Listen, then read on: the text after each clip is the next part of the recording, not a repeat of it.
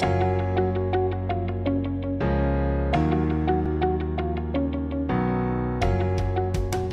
everybody, welcome to this week's video. Today we're going to be continuing the Clover Station series and going through the applications.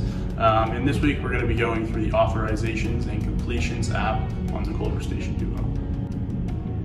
Perfect, so all we're going to do to get the Authorizations and Completions application on your Clover Station, Flex, or Mini is go to your App Store and download Authorizations here. So this is for Authorizations and Completions.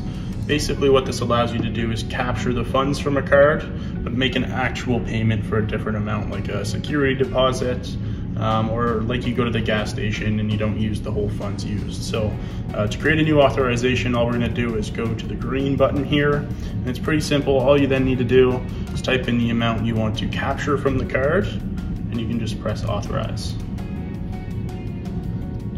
So from this point, the customer will then use and tap their card, or they'll insert, swipe, whatever it may be.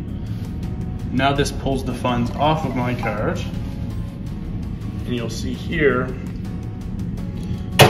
that we now have the ability to put a name for the authorization, so you can have the person's name or what it's for, whatever you would like. We're just going to skip it.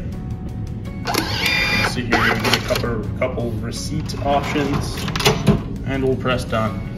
So now again, this amount for the $2 is held from the customer, and at any point you need to actually take the payment. All you'll do is click onto the authorization and you'll be able to complete the payment. Now one thing to note is that authorizations can only be held for 7 days if you're not a hotel.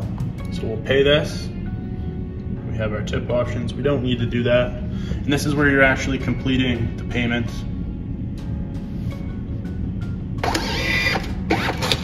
Perfect, all done. So you'll see that what we did is we authorized and held the money on the card for $2, but actually only completed a payment for $1. And that's how that works. Thanks for tuning into this week's video. As always, if you have any questions, please reach out to info@sonapay.ca.